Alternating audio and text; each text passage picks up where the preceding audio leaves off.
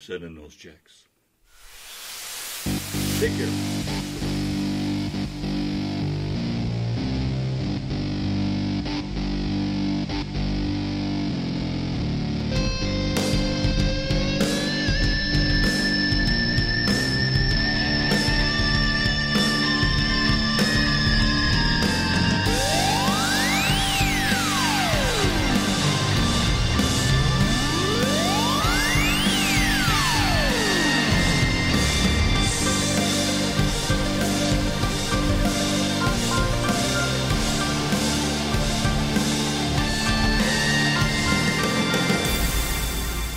Hey, welcome everybody. Here we go. It's that time again. Matt Connarton Unleashed, and we are live from the studios of WMNH 95.3 FM in downtown Manchester, New Hampshire, where it is a little cloudy, but very warm. Beautiful day here in the city. Of course, also on Comcast 97 if you're in Manchester, streaming online at WMNHradio.org, and you can go to mattconnarton.com, of course, and click Listen Live to get all your streaming options there. And hello to our friends at Raw Talk Online. And today is Wednesday, April 7, 2021. Let's see. I do want to remind you, of course, we are proudly sponsored by the Hop Knot in the Brady Sullivan, right across the street at 1000 Elm Street. It is Wednesday, so it is the start of their week. They're closed Monday and Tuesday. That's their weekend. But they're open today. Of course, they have delicious gourmet pretzels. They have an assortment of craft beer and wine. And Thursday nights, they do trivia night. Friday nights, our friend Grant Lampton, who called in last week right before he was getting ready to get set up over there, he plays there on Friday nights, and very, very talented gentleman. I found one of his, I found a performance of his. He was doing a song, Anything But Me by Fish. There's a cover of that Grant does on, you can find it on the YouTube. Just incredible. Just so good. So, yeah, he plays there on Fridays. They do Sunday brunch. Always, a lot of great stuff going on there. And, they do everything very safely there. The staff is masked at all times, even out back in the kitchen. They wear their face masks. They clean and sanitize diligently. The tables are nice and spread out.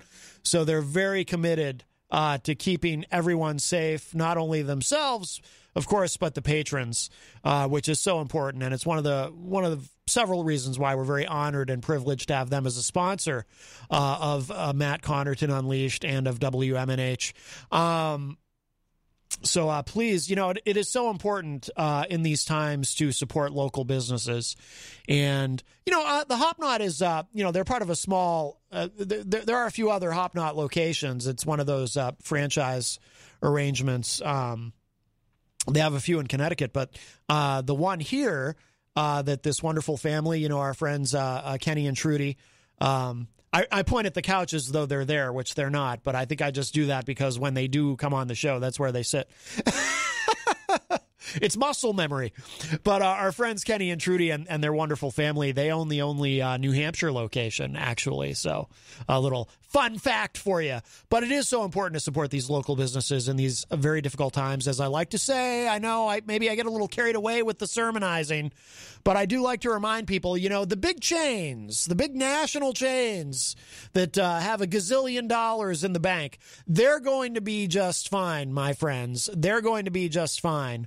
But the small, the mom and pop type places, it is so important to continue to support them through these very challenging times. We're not out of the woods yet. We've got, we've got a little bit left of this pandemic, unfortunately. We are getting people. I'm proud to say, by the way, and we'll look at it a little bit closer later in the show, but I saw this on my newsfeed this morning. Here in New Hampshire, this state now leads the nation in vaccinations.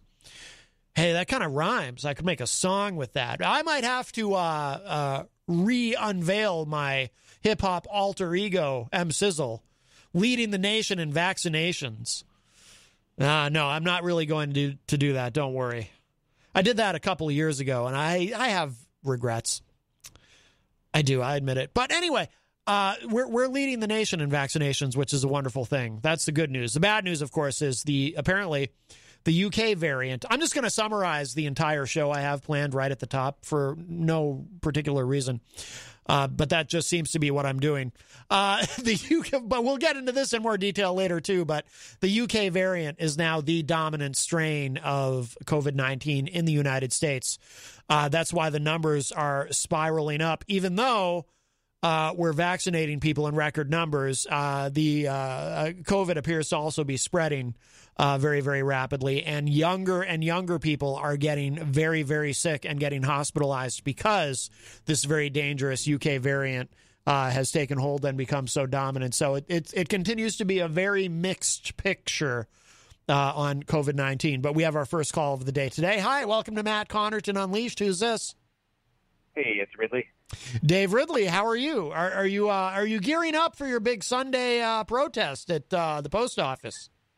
Well, I don't know if they'll be big, but they will happen. Okay. I mean, unless the God or the FBI strikes me down. Sure.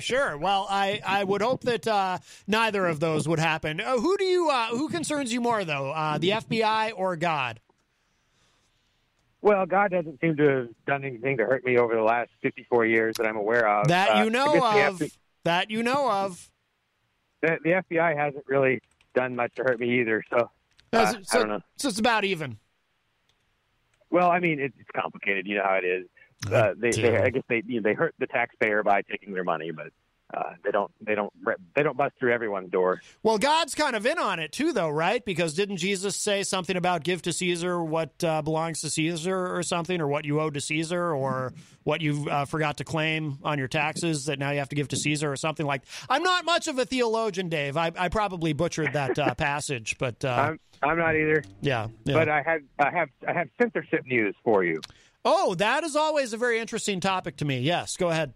Well, there's so much going on that I could probably just start calling you about censorship and not much else. But anyway, there is a New Hampshire-based alternative to YouTube, which I have been a big fan of for a couple of years.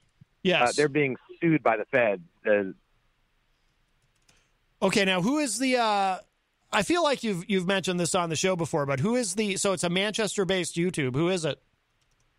They're called Library, LBRY.com is their URL. Okay. And what they allowed me to do was to basically copy much of the most recent 1,000 videos from my YouTube channel to Library, so that when the censorship hammer was, we knew it was going to fall sooner or later, that it would at least save those videos. Yeah. I'm sorry, go ahead. No, go ahead. No, I was just going to ask you. So what's happening now? So what the SEC is the federal branch that is going after them. They're accusing them, I guess, of creating an unlicensed security. They're claiming that the library token, LBC tokens, are securities. I'm confused.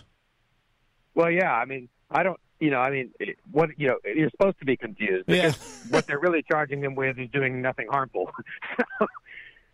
But what government agency is charging them? The Securities and Exchange Commission, I believe, is what SEC stands for. Oh, yes. Okay, I'm sorry. But what is Library? What does this site do other than you can post your videos onto it? Does money change hands somehow with Library? Well, they created a token, a crypto token, kind of like Bitcoin. Oh, except a lot more obscure. Okay. And they're called LBC tokens, I think. Okay. Or LBC coin. And they, I don't know, they pay you LBC coins. If you transfer your YouTube channel over to them, they'll pay you like a bucket load of coins that are worth quite a bit, actually. That's right. So I remember you talking about this before. Okay, it's coming back. So people have been transferring their YouTube channels over, and they're providing an outlet for people to preserve their information in the face of censorship. So my suspicion is that that's what has the federal government angrier. But it could really be a security token claim. Who knows what that means? Is this in any way connected, do you think? Do you know to what happened to Ian Freeman and others? Chris Wade thinks so, the guy who runs thinkpenguin.com. He's sort of the guy who's filling up Ian's shoes as best he can. I mean, it's a little more complicated than that. But he's doing a lot of the things that Ian used to do. And he believes that the two are connected, but I don't know. Other than the timing, I don't have any evidence to throw at you to say that they're connected. Sure. Yeah. A common thread here, obviously, having to do with cryptocurrency. Right. It's odd. I just this is a little bit of a side street to go down, but it's connected. I was there's one of the shows I was listening to in the car on satellite radio on the Bloomberg News channel. Somebody was talking about how eventually our federal currency in the United States is all going to become digital anyway. So it's so cryptocurrency is inevitable. It's just the cryptocurrency in question will actually be the currency that we already use in the United States. And it was funny. I'd never quite thought of it that way before, because I've never been into personally, Dave, and you and I probably disagree on this, but I personally have never seen the point. Like, I've never gotten into Bitcoin or anything like that because I just don't see the point of it unless you're deliberately trying to hide money from the government. And if you're deliberately trying to hide money from the government, rightly or wrongly, you may end up in prison. So I've never wanted to even get anywhere near it myself, but hey, to each their own. But so what? Well, I mean, the reason. I'm sorry. Go ahead. No, go ahead, Dave. Go ahead. The reason people get into, I don't know why I guess they got into it at first for ideological reasons, because right. They didn't like the idea that the federal government could create money out of thin air, and thus cause inflation. And that apparently can't be done with Bitcoin. No one's ever managed to do it yet. So that's the reason why it is now worth 50,000 times more than the federal dollar when it started, at a 1 cent, price point initially. Yeah. I mean, it's interesting, but it's not something I would ever get into. So what happens to your videos on that site now on Library? Is everything still intact while this is all going on, or has the site come down? I'm sure it is. It's a federal lawsuit, not a federal raid, right? They didn't come and shut down the servers. But I'm sure those guys are furiously at work making sure they've got something, backed up that's running in Slovenia or something. Yeah. And I don't know how it will all play out, but I'm sure this is something they would have. They issued a statement. I'm sure they would have thought. They would have occurred to them that they could get targeted, because the authorities do not like cryptocurrency, and they do not like free media. That goes right to the heart of two of the three pillars of government function. Right, the government runs the money, the government runs the media to some extent, and this goes to the heart of both of those problems. So you think that the real motivation? Well, okay. So you think that there's really a dual motivation there? It's not just about the money. It could be. Who knows? Yeah. I just I don't know. All right. Anything else on your mind today, Dave? There's always something else, but I'll call some other time. All right. Well, go ahead and give the Ridley Report a plug. RidleyReport.com. It functions despite the censorship. That's right. All right, Dave. Thank you for the call. You're welcome for the call. All right. Bye-bye. All right, Dave Ridley of the Ridley Report. Well, that opens up a line for you, 603-250-6007, 603-250-6007. You can also text me at 617-917-4476, tweet me at Matt Connarton, or send an email to matt@mattconnerton.com. And by the way, we will address for those of you watching online or on Channel 97, you can see the big sign. I had to text Peter when I got in. I didn't know if that was a new sponsor or something, but apparently no. But there's a story here behind that and why it's here, and it has to do with a murder That occurred a long time ago. There was a cold case and then was eventually solved by our friend Bill Barry and another gentleman, Bob Freitas.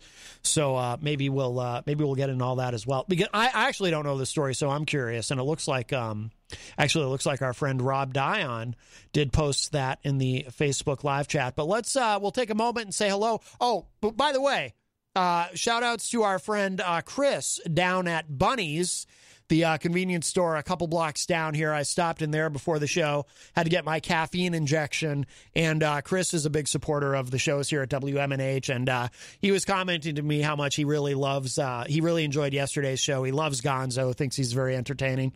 We won't tell Gonzo that, though. We don't want it to go to his head. Hi, welcome to Matt Connarton Unleashed. Who's this? Hi, excuse me, it's Eazy-G. Oh, excuse me, Eazy-G. Excuse me. The question of the day is: yes. Are you a fan of Jell-O?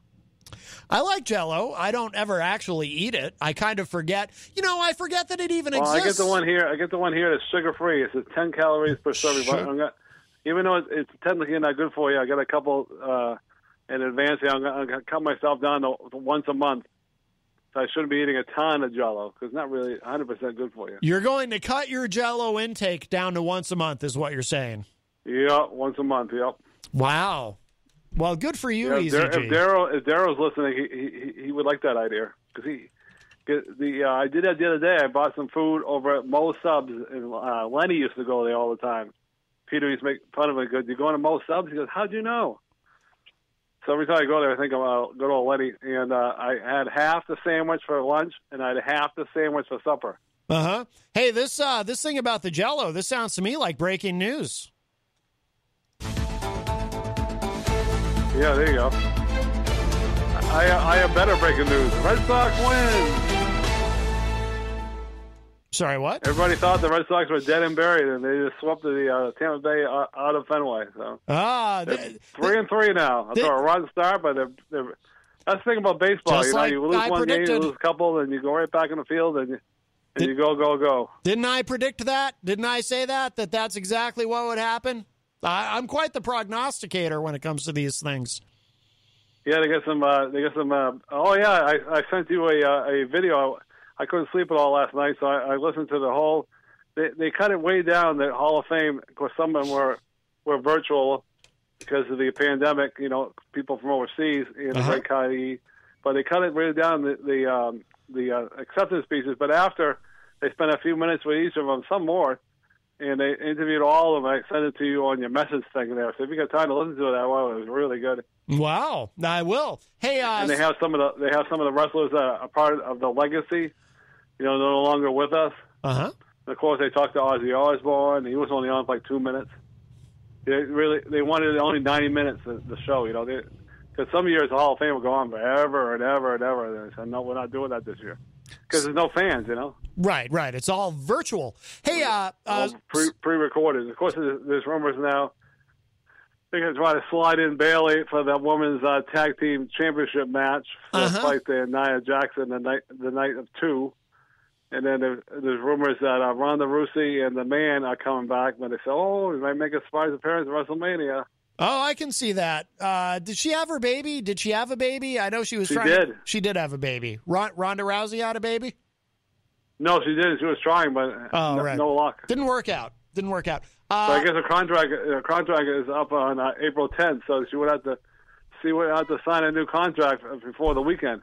Now, Scott Robinson in the chat room says, Matt... Actually, she could come on Saturday, and not come on Sunday. But I think if she's going to come over the weekend, they want a new contract. Scott Robinson says, Matt, have you given any more thought to the new segment, Ask Eric? Oh, I'm all for it. How would you feel about that, Eric? A new segment where we ask you advice. Advice about what? Well, I don't know. Maybe love advice. I've done love advice. I don't know how successful I have been with that. Maybe life advice or perhaps financial advice. I could try that, yeah. We'd need like a disclaimer. I did try that with a guy we can't talk about over in the state rep in Concord, but we don't talk about him anymore. Oh, right. God, I tried. It was funny. The other day, Peter White was playing that Crazy Joe thing. You give me a job in this station. Yes, our friend Crazy Joe. Even though he'll never call again. He left a legacy. I have a feeling we'll hear from him again someday. We seem to I don't think so. He hates us. We seem to have mutual friends. I don't know. He was too sweet on Jenny, that's for sure. I know, right? He was a little too. It's funny how some people are forward. really sweet on Jenny, and some people are not big fans of her. Like, unfortunately, the guy who just called. Dave Ridley? Yeah. I don't think it's that Dave's not a fan of her, but he's kind of a jerk about the whole. Well, they've got some pretty good arguments about on the radio, about the name thing. That makes for good radio, as long as they don't get too crazy. It does make for good radio. That's true. I don't think Jenny's a big fan of his lately, but Yeah, it was funny because if Ron's listening, I appreciate the love. The other day he called up and he told Peter White to be nice to me, so that was nice. I enjoyed that. Oh, so are you and Peter White? Because yesterday things were a bit contentious. Oh yeah, we're all good now. You're yeah, all good. We're all good. You apologized to him? No, yeah, we're all good. So that's all I can say at the moment. We're all good. You apologized? Something like that. Yeah. For what you did to upset him? Yep. We're all good. Mm-hmm. For now. Water under the bridge. Yeah. God knows we've had plenty of disagreements over the years. You sure have. It's definitely, there's like a love-hate thing going on there. Yeah. All right. Well, I'm going to hang up because I got to say some entertainment for tomorrow. If I split it all out now, there'll be nothing to say tomorrow. That's like Peter White right. always said, save your report for the radio. Yes, your entertainment report. So you'll be calling in or Skyping in rather tomorrow at 4:30 p.m. Yes, I'll be Skyping in around 4:30. Yep. Very nice. Well, that sounds like breaking news. And I'll leave you with this tease. I got some very interesting Amanda McCarthy, April Cushman news. Oh. I finally got an answer to a question. So I know people are busy and they oh God, is Eric bothering us again? But I finally got an answer to a question I've been wondering for months. Yeah. So I'm going to announce it tomorrow on your show. Oh. Breaking news. Wow. I know these two ladies have known this news forever, but me being an entertainment reporter, I can try to find out these crazy stories so I can tell everybody the happy news. Happy news? As someone getting married? No, married. Someone having a child? No, married. Well, you know how it is when you're boyfriend, girlfriend, or you're married. April's got a daughter, a marriage. She's got a husband. She's got a farm she runs. She's got a lot of animals. Ugh. Nothing I'd be interested in. She's listening. Sorry to hear, but I've never been a big farm guy. Me neither. Okay. So is that all some sort of hint? Just not an outdoor guy. April's got a big farm. My friend Gretchen there from Goffstown High School days, 86 class. Uh-huh. She's got a bunch of horses. I don't mind the horses too much, but I'm not a big fan of. I've done it once or twice riding the horse, but I just found it a little bit uncomfortable. You were uncomfortable riding the horse. Did you use a saddle? You ever done that, Matt? I have. My grandparents had horses. Did you use a saddle on the horse? Did you feel like a little bit uncomfortable? I did. I wished, I felt like Christian Lacoss not wearing a cup. Oh, yeah. Yeah, boy, it seems to be a lot of trash talking. Yeah, I'm hoping that I hope he doesn't get hurt. I don't think Jenny is a big fan of this fight. But he's been looking for a fight for a couple of years. He wanted to fight me. He wanted to fight Texas Mike. Anybody that came through that door. Right. Yeah, Christian's a fighter. He's like, he's always looking for a brawl, I know. I hope he doesn't get hurt, though. That would be awful. Well, I think he's going to fight this guy from Canada in June. Yeah. Well, if you're listening, Christian, I hope you don't get hurt. Oh, he's going to be... I'd be interested in, because I know what would happen. I would get hurt. I think he's going to be on with us tomorrow, actually. All right. Yeah. One punch to me or my face or my stomach, and I'd be on the ground, and that'd be the end of my career. Wow. Just one punch? I'm not a fighter at all. Wow. Yeah, in your early days, you were quite a brawler. I've heard the stories. Sure. Oh, yeah. Mm-hmm. That's not that. I mean, I like watching the stuff on WWE, obviously. Yeah. Watching other people forever and a day. Yeah. But I can never get in the ring. I've had nightmares where I'm in the ring with Andre the Giant, and he's like he's like slapping the heck out of me, and I wake up and say, "Oh God, thank God." You've had nightmares about being in a wrestling match with Andre the Giant, and I thought my dreams were strange. King Kong Bundy or one of those guys. You've had nightmares about being beaten up by King Kong Bundy. I wake up. You've got that's what happens when you watch too much wrestling. I have strange dreams, but wow. Yeah.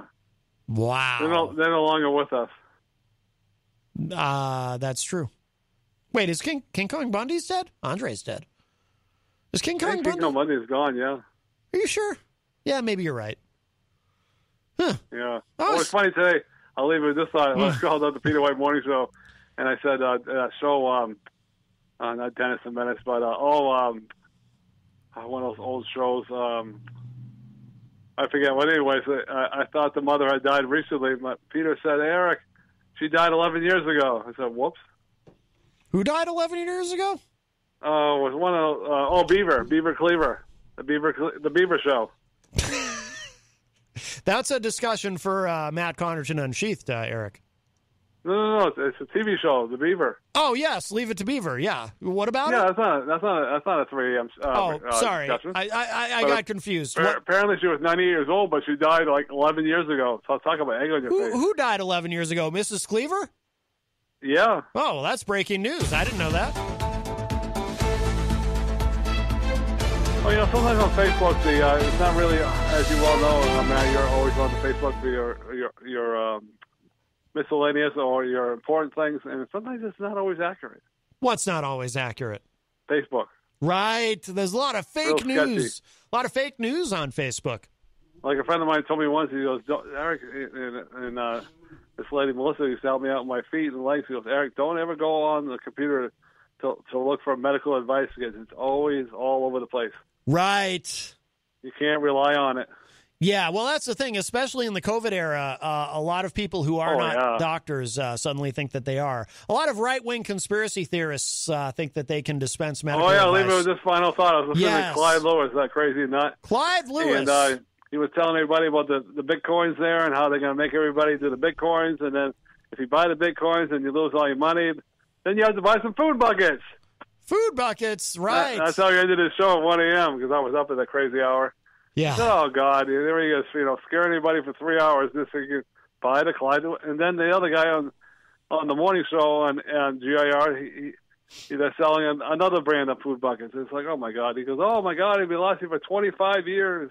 It used to be gold. What happens if the stores close and you run out of your Bitcoin? They take all your money, and my God. It used to be gold. All the right-wing talk shows would try to sell you gold. Now they're trying to sell you food buckets for when the rapture happens. Oh, yeah. Well, because you're going to lose all your money in Bitcoin. Right. So what are you going to do, When you lose your money in Bitcoin. If you have 25 years worth of food, then you're all set, I guess. I guess. I mean, But the food's probably pretty gross. I would assume so, yes. Although Jim Baker makes it look like it's delicious when he eats it. Oh, God. Mm-hmm. Unbelievable. All right, next time I talk to you, it'll be just around this time tomorrow. All right, sounds good, Eazy-G. Thank you for the call. Bye-bye. All right, our friend Eazy-G, Eric Gagnon. I still can't believe Mrs. Cleaver passed away 11 years ago. I'm devastated. Well, that opens up a line for you, 603-250-6007, 603-250-6007. Let's say hello to everybody in the Facebook live chat. Jenny, first one in. She says, shalom, peeps. Mike Palapita says, good afternoon, everyone. Mike, of course, from another one of our wonderful sponsors here at WMNH, Queen City Cabinetry. I hear it's in the historic Sunbeam Mall. Mike says, love the new sign. Yes, that, of course, is from Mr. I Buy and Sell Things, and Sell Everything, rather. We'll talk about that in a moment. Like I said, I think Rob Dion posted a link about that in the chat room.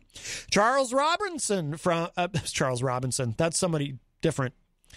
That was a referee in WCW. I'm sorry. Charles Richardson says, hey there, happy 4 years, dude. Charles, of course, from the Charles Richardson Show and Raw Talk Online. And Charles is wishing me a happy 4 years because this week is the 4-year anniversary of Matt Connarton Unleashed being on weekday afternoons here at WMNH 95.3. So it was actually Sunday.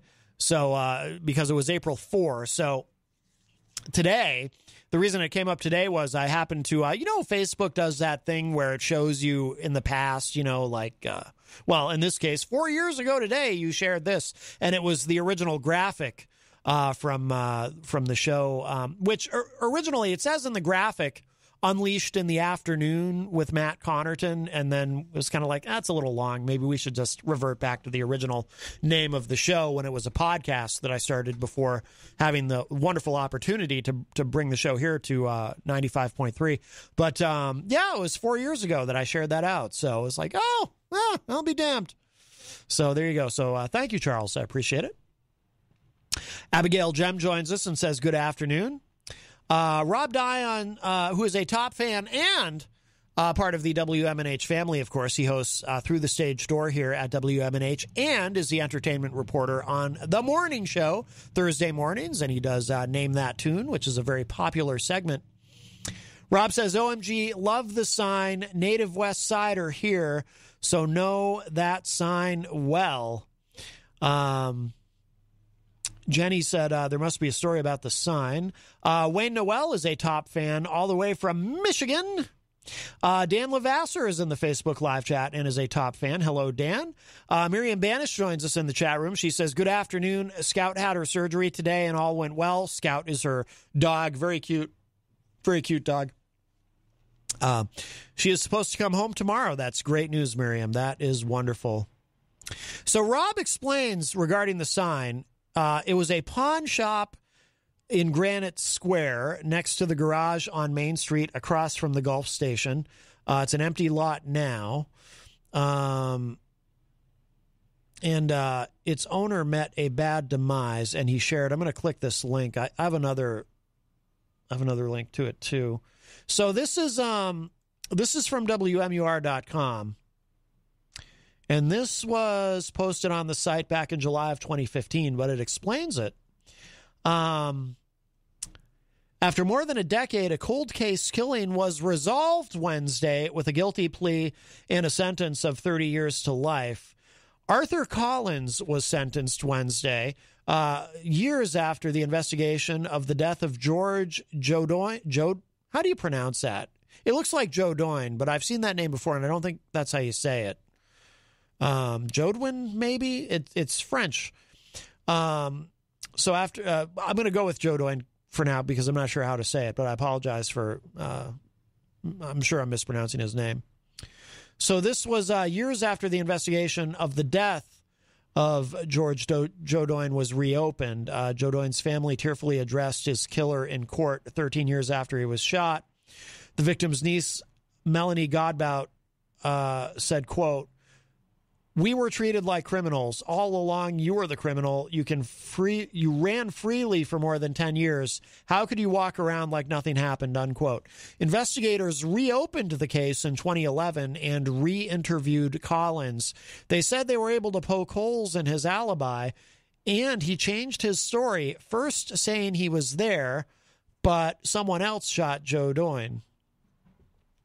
Investigators had Collins make a recorded phone call to that man to see if he would incriminate himself, but it didn't happen. They said Collins later failed a polygraph. Senior Assistant Attorney General Jeffrey Streltson said, quote,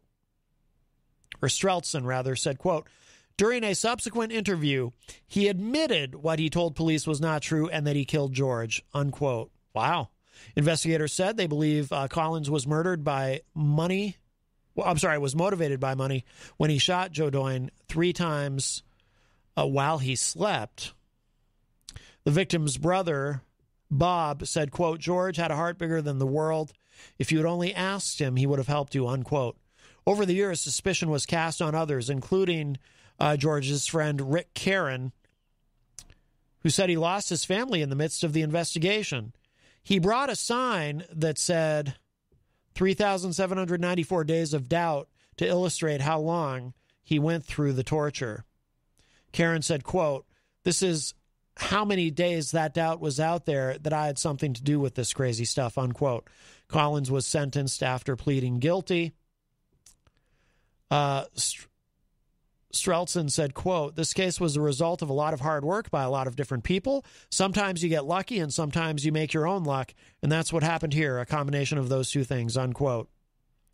And Peter White, in his Facebook message to me, mentioned that it was actually our friend Bill Barry, along with Bob Freitas, who actually solved the case. So very nice. Bill Barry is kind of a, people know him here as a local alderman, and and he ran for county sheriff and whatnot. But he's also kind of a legendary in law enforcement. He's we've had him on the show and talked about cold cases he's been involved in the past that he's solved. Let's see. So anyway, so that's the story of the sign. Melanie La Liberty joins us. Oh, I get it. Okay, I didn't know what they were talking about. Jenny said something about Jell-O being made from horse bones. Melanie said, "I just checked. You are correct. Gelatin comes from bones." Oh, my. Mike Pelopita says, George was an acquaintance of mine. We worked together at an auction when a local countertop vendor decided not to sell laminate countertops anymore. George, Harvey Dupree, if I'm saying that correctly, from Mass Road Lumber, and myself purchased the countertop vendor's warehouse and material. Ah, interesting. Tom Blanchard says, "I just killed my first mosquito ever." Wow. Mike so it's Jodwin? Is that how you say it, Mike? Jodwin? Okay. George Jodwin was his name. All right. So there you go. Well, let me give the numbers again, and then we'll get into some stuff. 603-250-6007 if you would like to join us. 603-250-6007. You can also text us at 617-917-4476. Tweet me at Matt Connarton, or email me, matt@mattconnerton.com. And please follow me on Twitter if you don't already, and on Instagram. Trying to get better about mentioning the Instagram. Let's see. Speaking of, we won't spend a lot of time on this. This is kind of a silly thing, and it's already 4:45. Wow, this show is flying by. But, we mentioned Jim Baker and food buckets, and Eazy-G brought up Clyde Lewis, who also sells the food buckets. This is a big thing. By the way, if you don't know about the food buckets, let me explain the food buckets. So Jim Baker is the first one I became aware of. They're like these survivalist food buckets where the idea is when the rapture happens, you want to have, there's not going to be any food.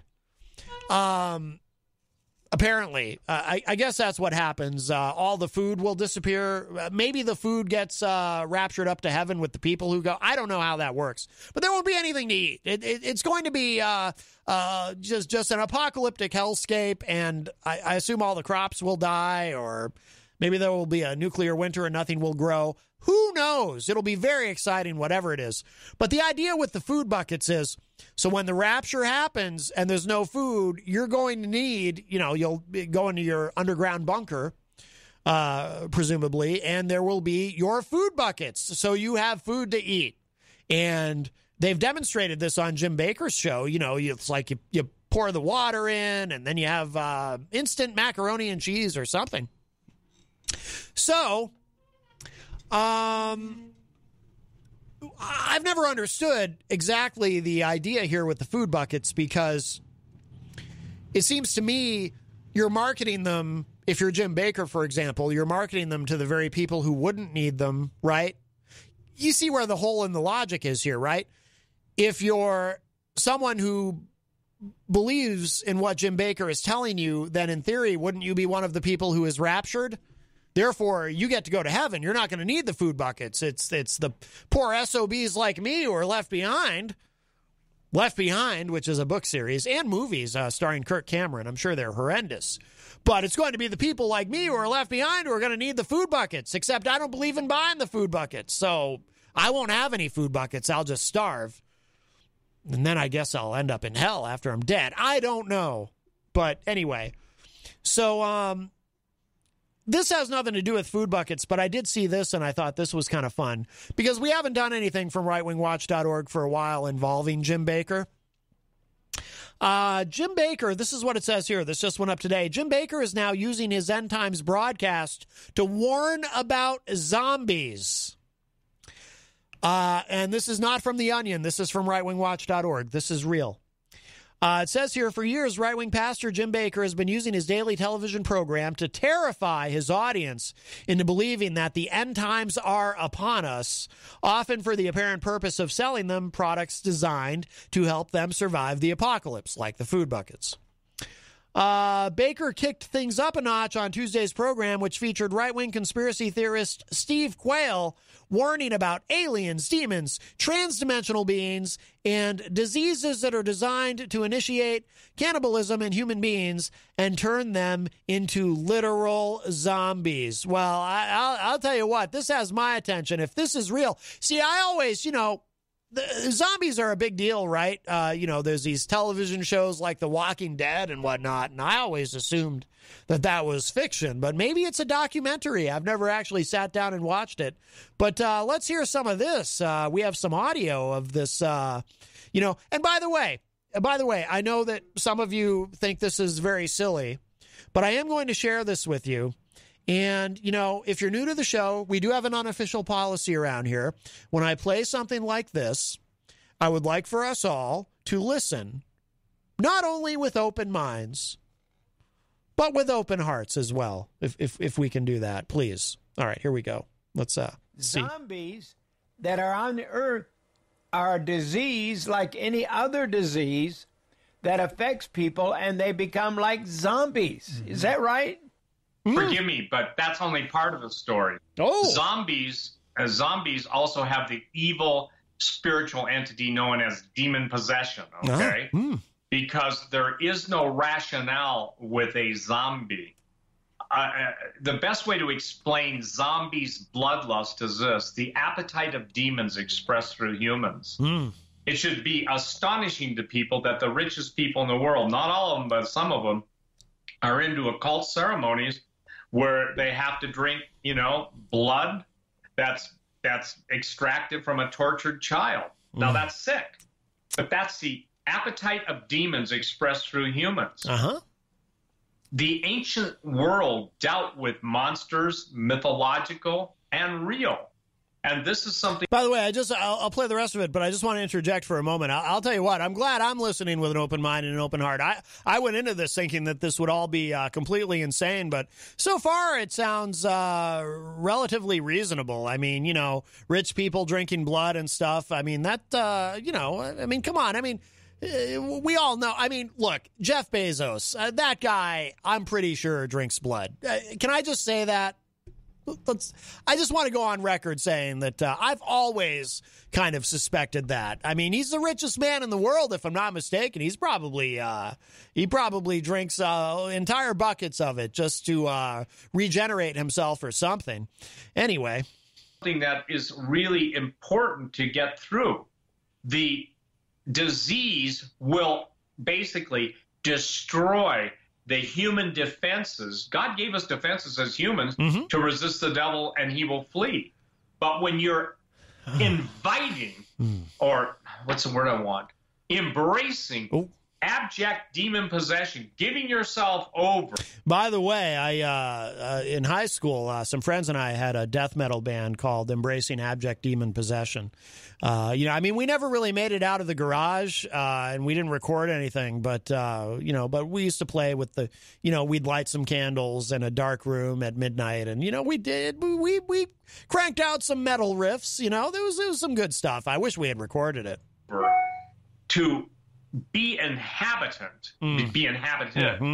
by the demons who then become your inhabitants. It's a twofold. What I'm saying, Jim, is they can induce zombieism, at least the appetite for human flesh. Yeah. But at the end of the thing, it's both hands, right hand and left hand. And the left hand simply is the evil spiritual possession of that zombie. Now, by the way, my favorite band Kiss, they have a song called Unholy, which is from my favorite Kiss album, Revenge. It came out in 1992. And one of the lyrics in Unholy is sung by Gene Simmons, of course. From the left hand of power comes the father of lies. So, it all really, it all ties together what this guy's saying. I'm genuinely surprised at how... this is, it's opened my eyes. I'm kind of worried now about the demons and the zombies and the zombie demons and the demon zombies, as I think we all should be. So the zombie protocol, and then I think people should say, okay, if this is all wild stuff, why does the military have a manual about it when it happens? What?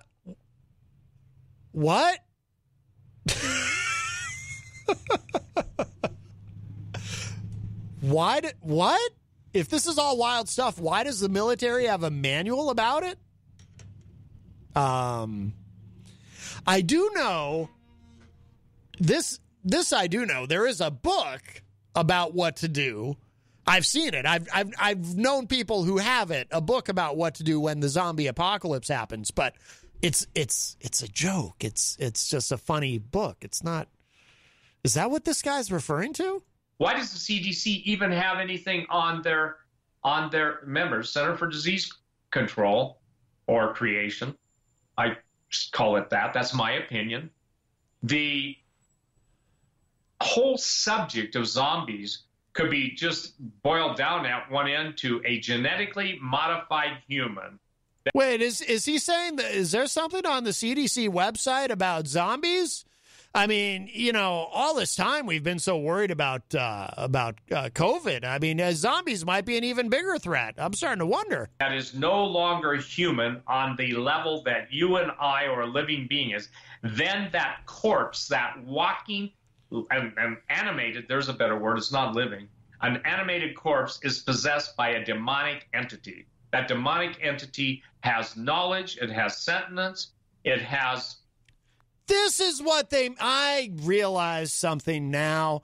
This is why they passed these laws, like in Georgia, these laws restricting voting rights. They're worried about, because this is what they mean when they talk about dead people voting. They're zombies. They're zombies who've been animated, these zombie corpses, whatever. They've been animated by these demons. And then, of course, they go and vote Democrat. That's probably, look, maybe the zombies actually stole the election for Biden. How do I say this? A purpose to do nothing else but to destroy. And I think that's the easiest way I can explain it. All right. Well, let's see. Jenny says it's real, and she shared a link from the CDC in the chat room. And let's see. Let's take a look at this. Zombie preparedness. Whoops. Trying to click it. Here we go. Zombie preparedness. This is from cdc.gov. Wonder why zombies, zombie apocalypse, and zombie preparedness continue to live or walk dead on a CDC website. As it turns out, what first began as a tongue-in-cheek campaign to engage new audiences with preparedness messages has proven to be a very effective platform. We continue to reach and engage a wide variety of audiences on all hazards preparedness via zombie preparedness. Very good. Very good. Well, okay. So there is a thing about zombie preparedness on the CDC website. That makes sense. That makes sense. Joe Friday joins us in the Facebook live chat. He likes the Mr. Buy and Sell Everything sign. All right. Yeah, he loves the sign.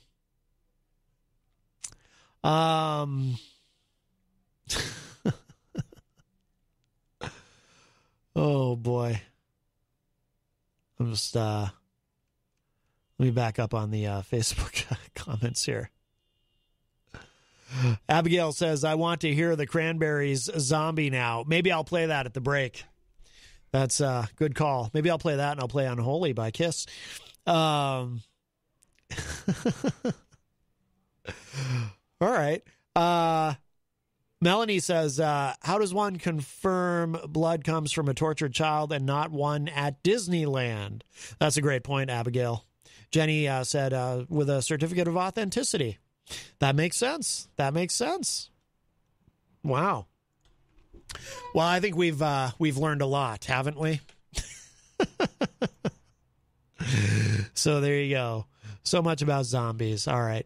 Well, I think what we'll do is we're coming up on the top of the hour. I am going to play a couple of songs, and then we'll come back, and we have some real, actual, serious, or at least somewhat serious things to discuss here on the program today. And I do want to talk about, too, the wonderful progress that's been made here in New Hampshire. As I mentioned earlier, we lead the nation in vaccinations, which is pretty awesome. So let's do that by request.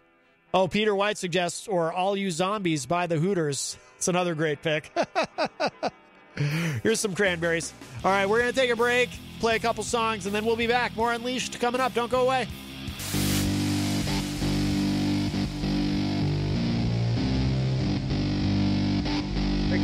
Saying something like that, you could, if you were like a national talk show host, something like that, you could have your show yanked off the air, or there could be protests in your offices or something like that.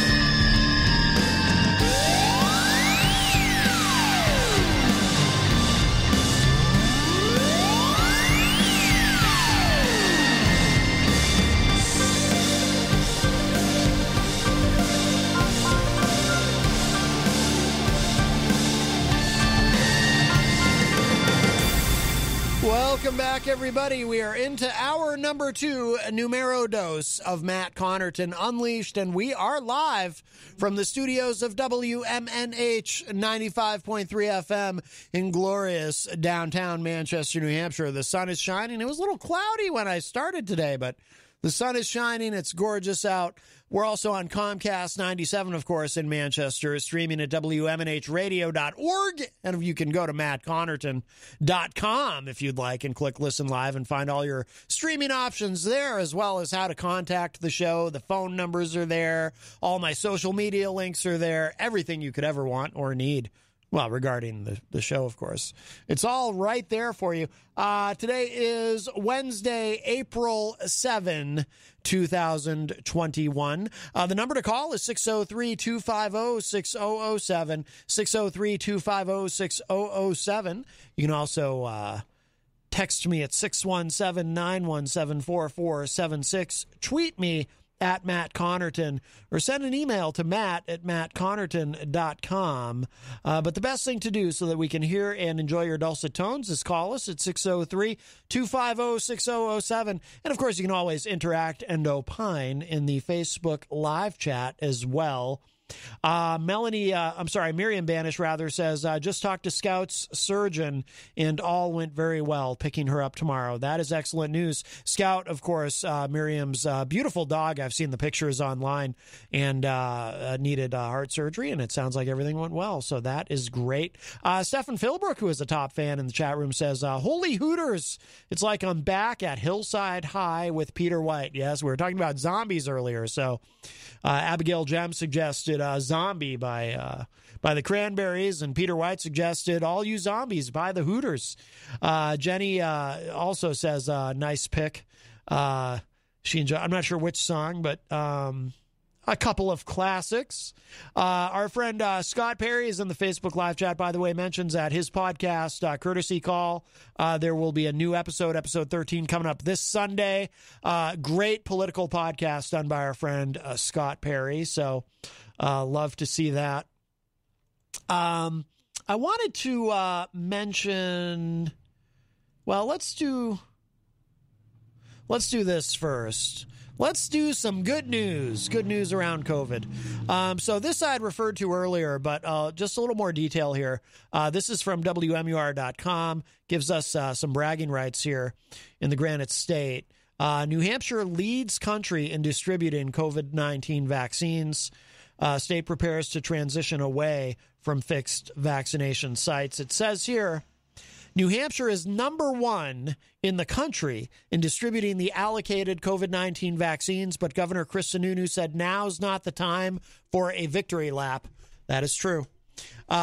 Daily new cases are up 20% compared to last week, showing that the virus is still spreading in the state. But figures from the Centers for Disease Control and Prevention show New Hampshire is well ahead of neighboring states in delivering shots. So that's some good news. To date, New Hampshire has received 843,385 doses of vaccine and administered 7,996,674 of them, or 94.46%. According to the CDC, Massachusetts ranks 9th in the country, which obviously affects us here in New Hampshire because they are directly to our south, distributing 88% of doses received. Maine is 11th on the list, and Vermont ranks 27th. 27th. Get it together, Vermont. Jeez. But I'm glad Massachusetts is, 9th. That's pretty good. But we're number 1.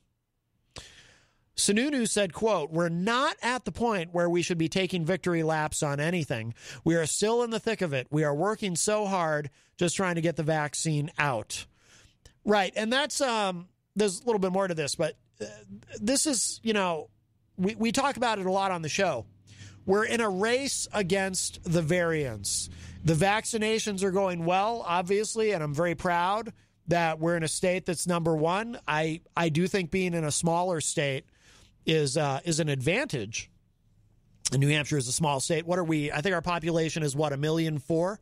So I think that helps. And, I'm very proud of the fact that we have a pro-science Republican governor. He's the only, I've been very open about it. He's the only Republican I voted for in the 2020 election because, and the way the Republican Party is going, he may be the last Republican I ever vote for, but he is a pro-science Republican, which shouldn't be a big deal in theory, but that's kind of like a unicorn these days, I think, a pro-science Republican, and he's leaned into the science, and he's,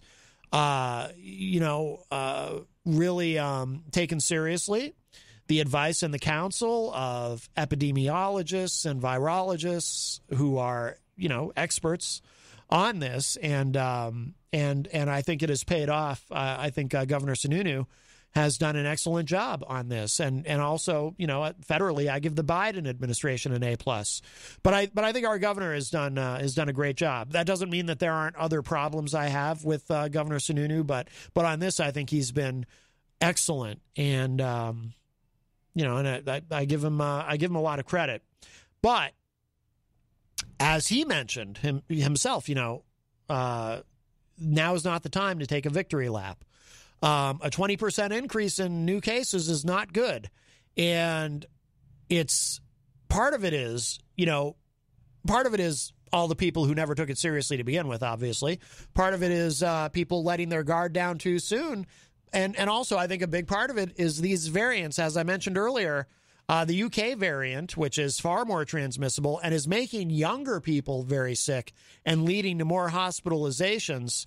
That variant is now the dominant variant in the United States and is in all 50 states. But we have a call. Hi, welcome to Matt Connarton Unleashed. Who's this?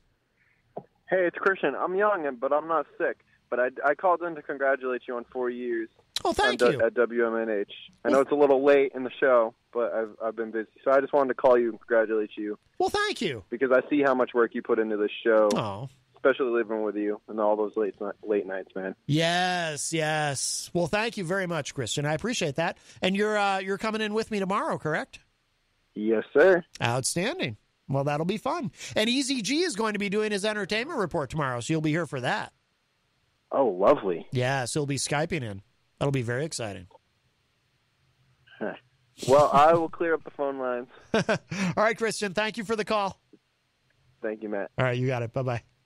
All right, Christian Lacoss, training for a big fight in hopefully in June. So it says here, Coos County, or Coos County, as former senatorial candidate Scott Brown once said, for those of you who remember that. Coos County is leading all New Hampshire counties by a significant margin with 25% of its population inoculated. That's more than double the percentage in Hillsborough County, where 12% of residents are vaccinated, according to the CDC. Sununu said, quote, "So I don't focus on any individual data point. It's nice that we are doing well, and I think overall we are doing well," unquote. The state's strategy for distribution is tailored for rural versus urban. You know, we are largely a rural state. And vaccine supplies coming into the state determine how much each county is allocated. Sununu said, quote, "How we distribute the vaccine in those areas can be very different, and I think the team has done a really good job appreciating those differences and making sure it's available to everyone," unquote. Another point of pride for state officials is the high vaccination rate among New Hampshire healthcare workers.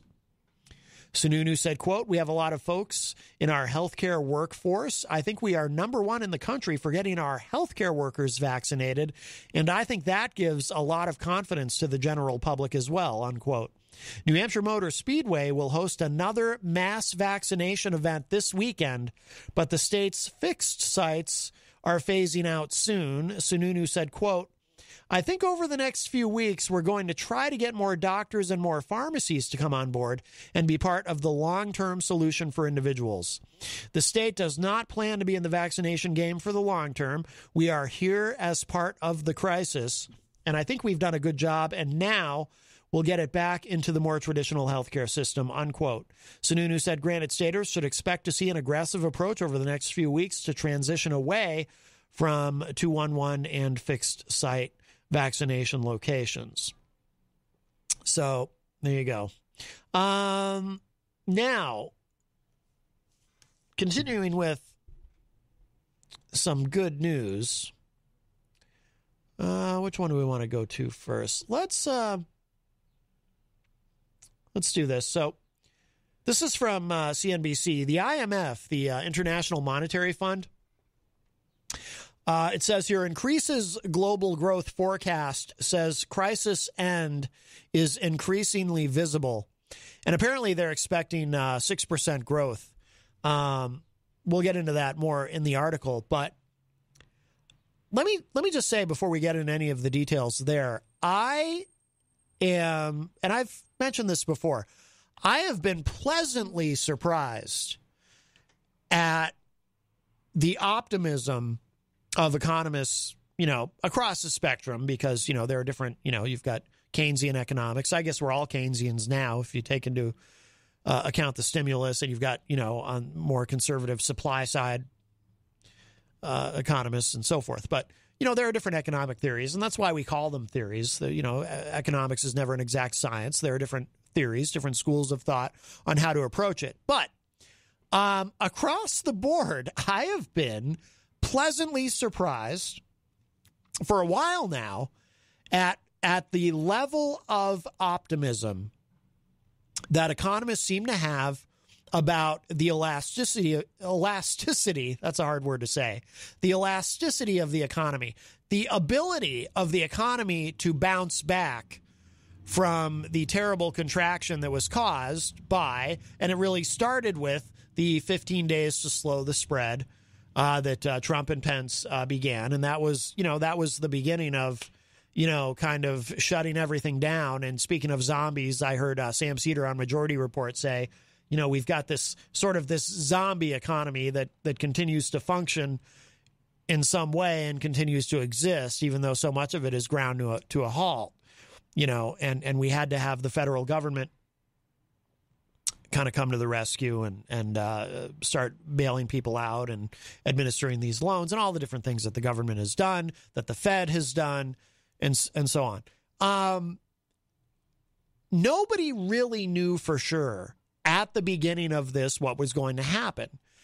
We knew at the beginning that we were likely entering a period that would be on par in its devastation with the Great Depression, right? That was kind of the assumption, was we were entering a new Great Depression, that we were going to see, you know, 25% unemployment, and you did see food lines, you know, and they're still happening, particularly in Texas, and I mean before, you know, before they had that the terrible winter event that no one expected. You know, people there were just starving. All kinds of things. However, by some metrics, it never got as bad as people were worried about. And the other big question, the other thing that we didn't know going into this, was how quickly the economy might snap back, or would it snap back at all, or would this be a long, hard slog like coming out of the Great Recession? During the Obama administration, we saw a recovery. We saw an economic recovery, and we saw consistent economic growth, and it did increase over the course of the Obama administration, but which was good, but at the same time, it was a very slow grind. It was a very sluggish. It was not a robust, rapid recovery, right? It was a very slow recovery. And, you know, there are elements of the economy that some would argue never fully recovered. But this was an open question very early in this crisis, right? And I will say, and it will surprise some of you to say this, and you know how I feel about the guy, so I don't like to give him credit for much, but fair is fair. Trump may have been right about something. You know what they say about a broken clock twice a day, or a blind dog gets a bone once in a while. There is something Trump might have been right about. So Trump said, when they were doing the 15 days to slow the spread. Now, granted, what Trump said was, on top of a mountain of BS about how, this is only going to take 15 days and this will pass and everything will be normal by Easter and all that, right? But Trump did say that he believed in what is called the V curve, and that the economy, after we got through this, the economy was going to snap back. Now, again, he was full of lies and BS and misdirection and misleading us about what, the severity of the crisis and what was really going to happen. And, he was trying to be the sunny optimist, but it's like, okay, that's fine, but also tell me the truth. What did he tell Bob Woodward?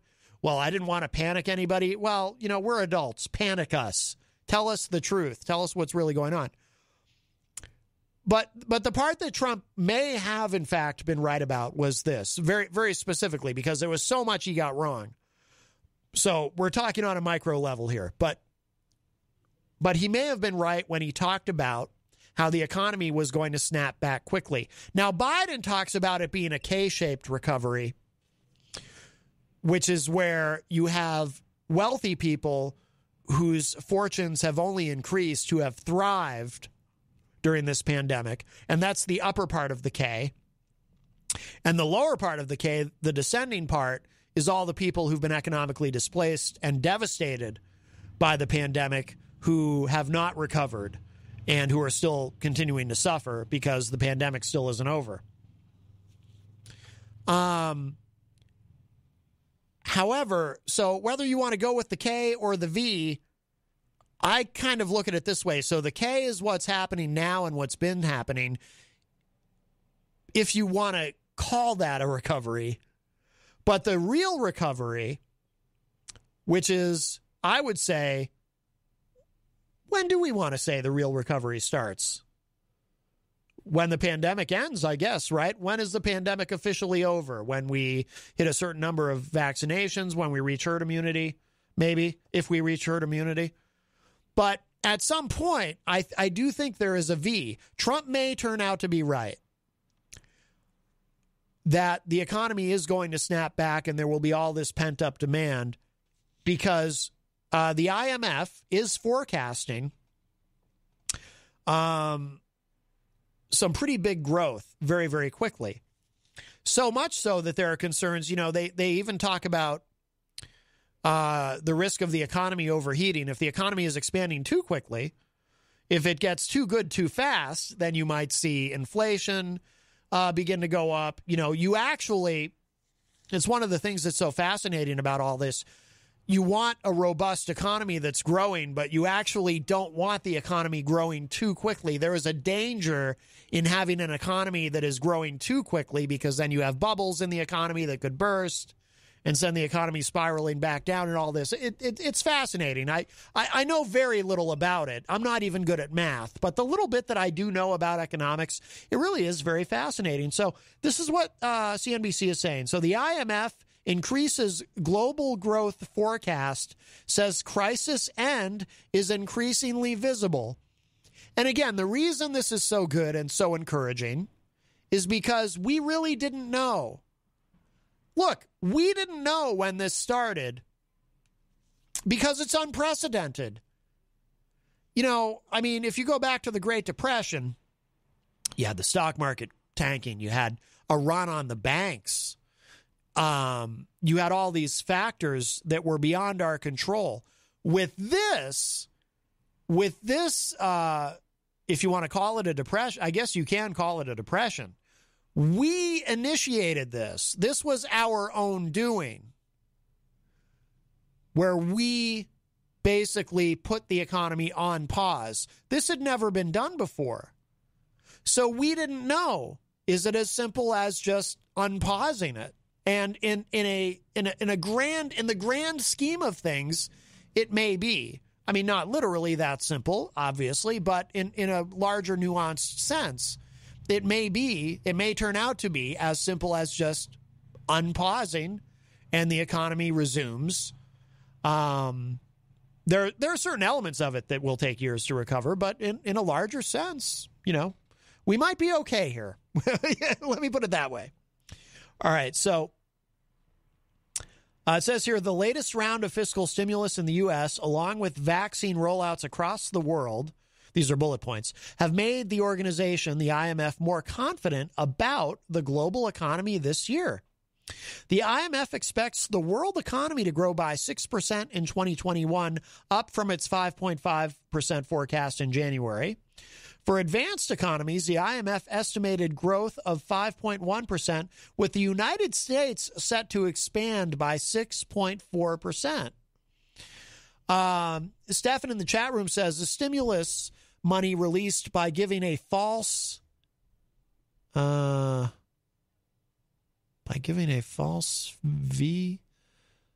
the 2017 are eliminating middle. I'm not sure what you're saying there. I'm not quite getting what you're saying there, Stefan. So I'm gonna leave that. But it says here, so the IMF is expecting a stronger economic recovery in 2021 as COVID-19 vaccine rollouts get underway. But it warns of daunting challenges given the different rates of administering shots across the globe. The organization said Tuesday it expects the world economy to grow by 6% in 2021, up from 5.5% in January. Looking further ahead, global GDP for 2022 is increasing by 4.4%, higher than an earlier estimate of 4.2%. IMF chief economist Jita Japanith said in the latest World Economic Outlook report, quote, even with high uncertainty about the path of the pandemic, a way out of this health and economic crisis is increasingly visible, unquote. All right, Stefan. Oh, Stefan was saying V curve. Okay, so the stimulus money released is giving a false V curve, is what he's saying. The 2017 tax cuts are eliminating the middle class and will crush the lower class. Income inequality will continue to haunt us for decades. Well, that's a. I understand what you're saying, Stefan. That's a little. I'm trying to be optimistic. The latest round of fiscal stimulus in the U.S., along with the vaccine rollouts across the world, have made the group more confident about the global economy this year. Japonith, or however you say that, I'm terrible with names today, added, quote, nonetheless, the outlook presents daunting challenges related to divergences in the speed of recovery, both across and within countries, and the potential for persistent economic damage from the crisis, unquote. I'm going to skip down. So let's focus on the United States here. So it says here in this part, recovery in the U.S. The latest forecasts suggest that the United States is well paced to experience a solid economic recovery in 2021, in contrast to much of the world, where it's likely to take longer to return to pre-crisis levels. The positive assessment for the U.S. is highly driven by President Joe Biden's $1.9 trillion coronavirus rescue package, which came into force last month. Unemployment in the United States is expected to fall from 8.1% in 2020 to 5.8% this year and to 4.1% in 2022, according to the latest IMF projections. And by the way, just to interject, what do we consider full employment? Is it 4%?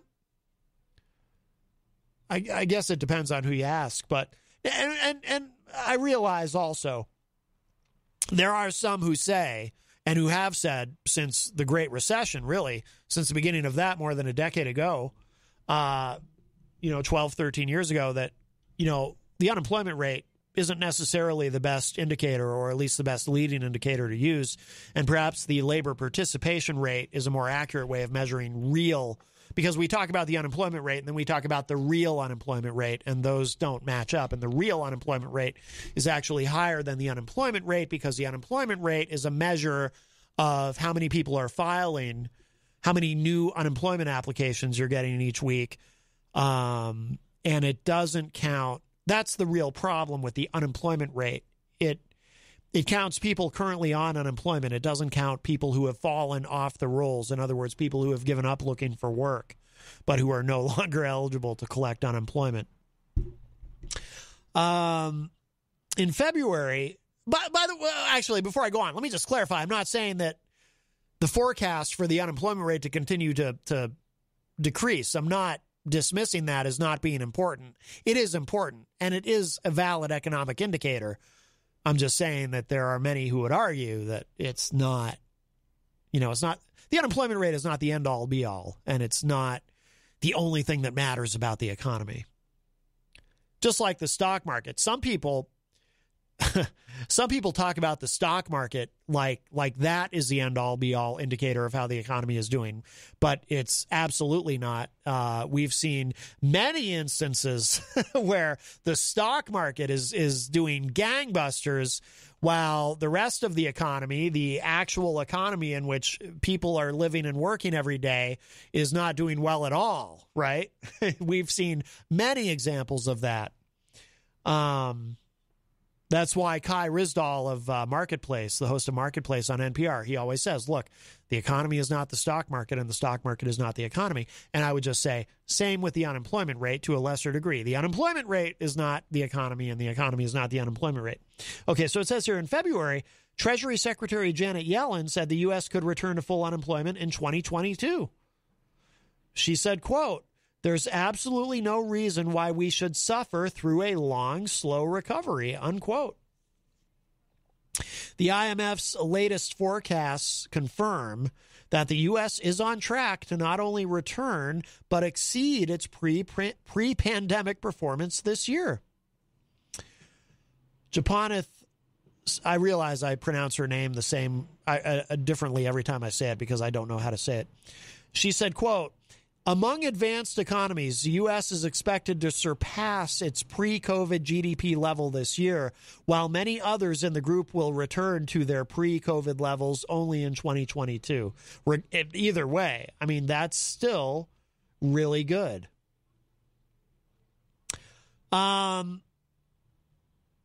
Let's see, what was the other? There was something else about that I wanted to look at. How much time do we have? Yeah, we have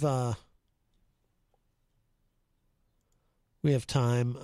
NBC News, on that same subject, just briefly, J.P. Morgan Chase CEO Jamie Dimon says economic boom could easily run into 2023. Dimon attributed the potential boom to consumer savings, a stimulus boost, Biden's infrastructure plan, successful vaccines, and, quote, euphoria around the end of the pandemic. We won't get into the details about that, but there's also, though, this ongoing question about, we continue to rack up a lot of debt, and when do we finally hit a wall with that? And then the president has unveiled his new infrastructure package, which is going to be very, very expensive, but you have to do it. You have to spend money on infrastructure. You can't have a crumbling roads and bridges, which is actually, I realize, a very reductive way to even discuss infrastructure, but it's an easy example of why it's so important. But before we go on to that, I want to spend a few minutes on that. 603-250-6007 is the number to call. 603-250-6007. You can text me at 617-917-4476. Tweet me at Matt Connarton or shoot an email to matt@mattconnerton.com. And you can, of course, speak up in the Facebook live chat as well. But Biden has unveiled his infrastructure package, according to thehill.com. He says compromise is inevitable on the infrastructure plan. He wanted to, whenever he mentions compromise, I feel like he's really talking about Joe Manchin, Democrat from West Virginia, who may at any day just flip and become a Republican. I don't know. But according to The Hill, it says President Biden said today that compromise on his infrastructure and jobs proposal is inevitable, but insisted that inaction was not an option. By the way, I was listening to him speak while I was in the car on my way here today, and he was talking about the importance of infrastructure in so many ways. We often think of infrastructure as just being, the example that I mentioned, roads and bridges. And we do have a lot of crumbling, not literally crumbling bridges, but, red listed bridges. Even just right here in New Hampshire, we have red listed bridges that are potentially dangerous if they do begin to crumble. Nobody wants a collapsing bridge. And God knows our roads need work. And I'm sure that's the case in every state across the country. So you have to spend money on infrastructure, but you also have to realize that infrastructure is not just roads and bridges. And I think what the president tried to put across today in his comments was we need to get ahead of the game on infrastructure, because it's also about technology. It's also about having access to the internet, to high-speed internet. I don't know if it's still the case now, and it probably isn't. I remember it was well over a decade ago, so that's why this may no longer be the case. But I remember being stunned having a conversation with someone who was running a business, who lived in the North Country of New Hampshire, up north, who was saying that where she lived, they still had dial-up internet. They didn't have broadband or high-speed internet up there. They were still on dial-up. Now, hopefully that's not still the case in 2021. But what the president was saying today was, he was saying, look, countries like China, they're already ahead of us on technology. They're not going to wait for us to catch up. This is imperative. We need to, if we're going to continue to try to be the world's superpower, and some would say that China has already caught up with us in a larger sense and surpassed us even, which is scary to think about. But if we're going to continue to compete as a global superpower, we need to rethink infrastructure and understand it's not just about roads and bridges. It is about technology and communication. And there's a lot that we need to do. Also, too, he talked about Flint, Michigan, and said, there's hundreds of other Flint, Michigans throughout the United States where they don't have clean water, because water is still traveling through lead pipes to get to people's faucets. And these are all things that we need to be thinking about and that we need to be working on, and that we need to kind of broaden out how we think about infrastructure, and that we have to spend the money. You have to spend the money on infrastructure. It's a very difficult thing to argue against. Even for, I would say, the most fiscally conservative among us. How do you argue against spending money on infrastructure? It's something you kind of don't have a choice about spending money on. You have to get it done, right? So here's what were some of Biden's remarks. Again, this is from thehill.com. Quote, compromise is inevitable. Changes are certain. We'll be open to good ideas and good faith negotiations. But here's what we won't be open to. We will not be open to doing nothing. Inaction simply is not an option, unquote. The White House says that Biden plans to meet with Republicans and Democrats after they return to Washington next week on how to move forward. Biden specifically said yesterday he is open to negotiation on how to pay for the package after Republicans and Senator Joe Manchin, Democrat of West Virginia, but I would say by far the most conservative Democrat in the House, in the Senate rather, expressed opposition to his proposal for a hike in the corporate tax rate to 28%. Now, if I recall correctly, so during the Obama administration, and I think Biden had even brought this up in his remarks, Biden and Obama agreed at the time with Republicans that the corporate tax rate was too high. I think, what was it, 35%? So they agreed to lower it, but then the Trump administration came in, and with Republicans, they lowered it all the way to 21%. And they took there was an enormous gamble taken. Not that anyone ever cares about the consequences, really. They just care about getting to the next election. But what they tried to sell us on was, again, it's this classic supply side nonsense that doesn't work. That's why, for example, I mean, we had enormous deficits under Reagan because that was when we really kind of got into that mode of using supply side economics. This idea that you can drive down the corporate tax rate. Don't tax rich people. Don't tax big companies. Don't tax corporations any more than you absolutely need to, because the less you tax them, the more people they can hire, the more money they have to invest, the more they can do, and that way you actually grow the tax base. Because all these companies will be flourishing and contributing to the tax base, but it doesn't work. See, if it actually worked that way, I'm not saying you should do the opposite and overtax everybody, and you should overtax business. I'm not saying that at all. But if you tax them too little, see, if that theory actually worked, why not drive the corporate tax rate? Why not tax them, 5%, 6%? Why not, right? If the less you tax them, the more they're going to flourish and the more they're going to be putting back into the economy. It doesn't work that way. That's not how it balances out. The accounts don't balance that way, right? So what they tried to sell us, though, was the classic supply side scam.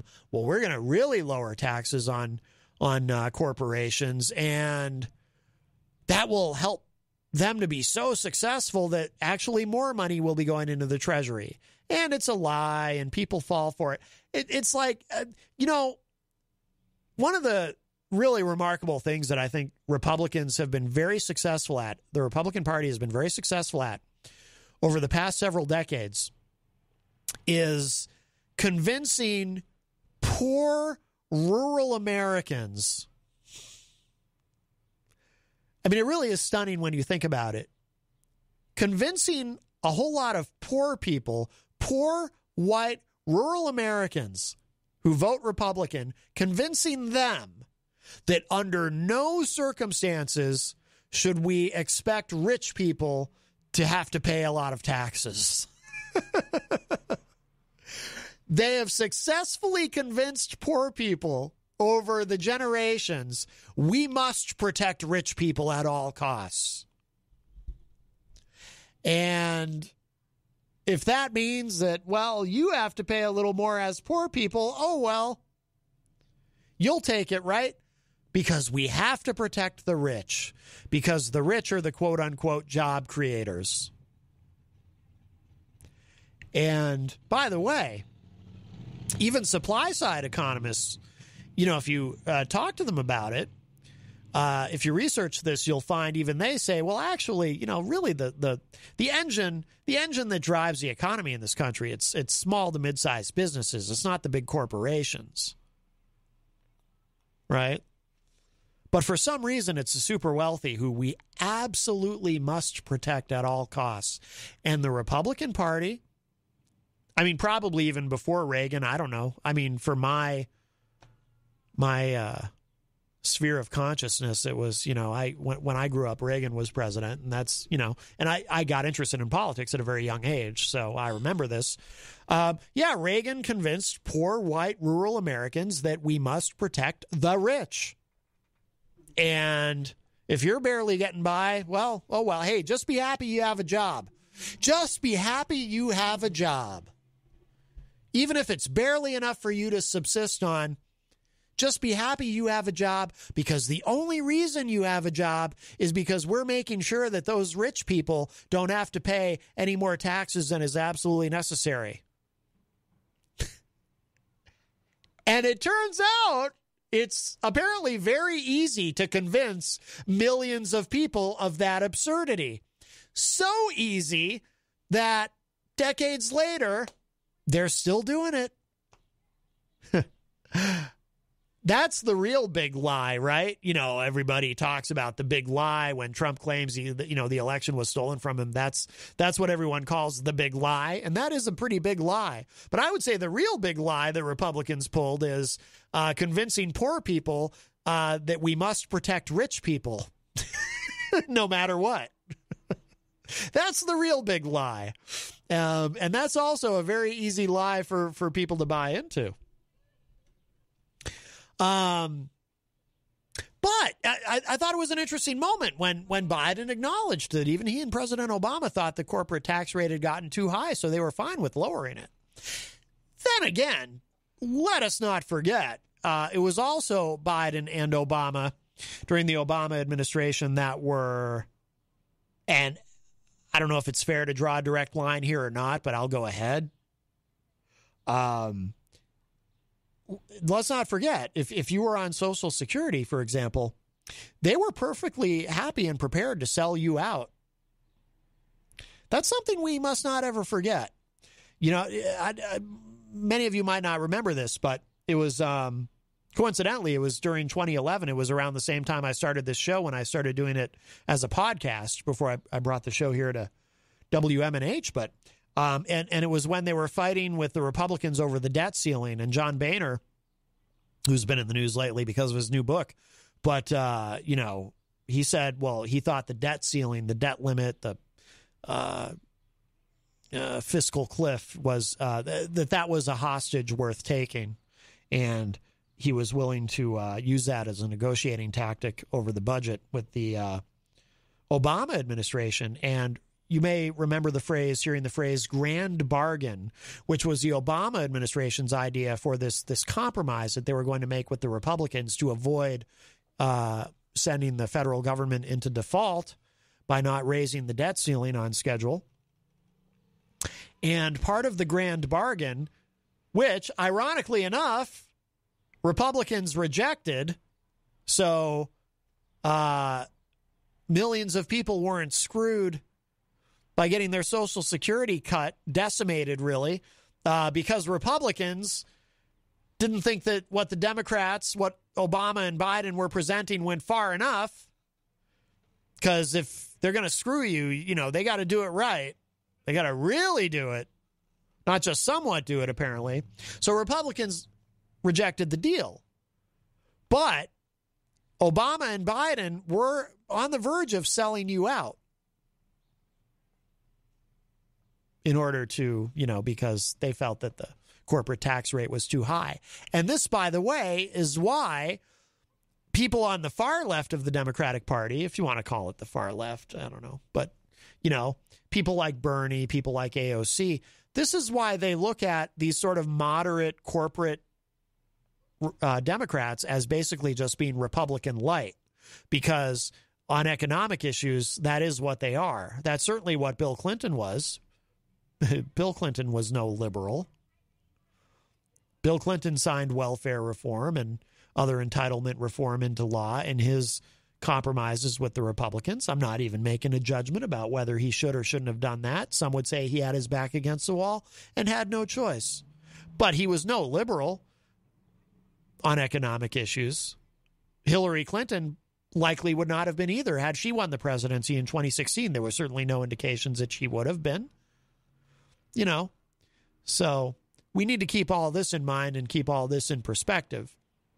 So if you are someone who thinks that the corporate tax rate was too low before, was too low at lower than 35%, well, remember, it was actually Obama and Biden that lowered it. And then, Trump and the Republicans lowered it down to 21%.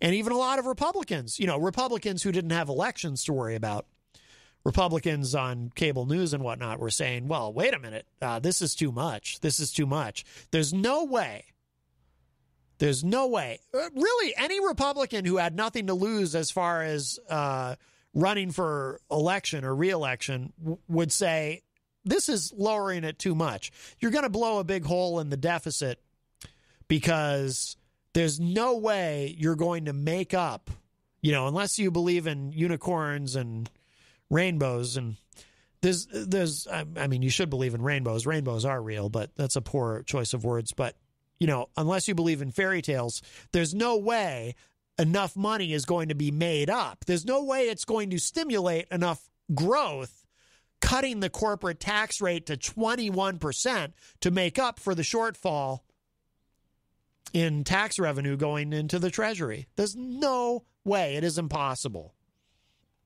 It's impossible. Everybody who didn't have an election to win said it's impossible. Everyone who did have an election to win said, oh, yeah, let's do this. Great. Because, we'll just keep repeating the same lie we've been repeating for decades now because our base believes it. And so that's what they did. And look what happened. Of course, the deficit ballooned to record numbers and, and Republicans went along with it because Republicans are only concerned about the deficit when there's a Democrat in the White House. When there's a Republican in the White House, they couldn't care less. Couldn't care less about any of it. Stefan in the chat room says, by the way, when will the debt become a thing again?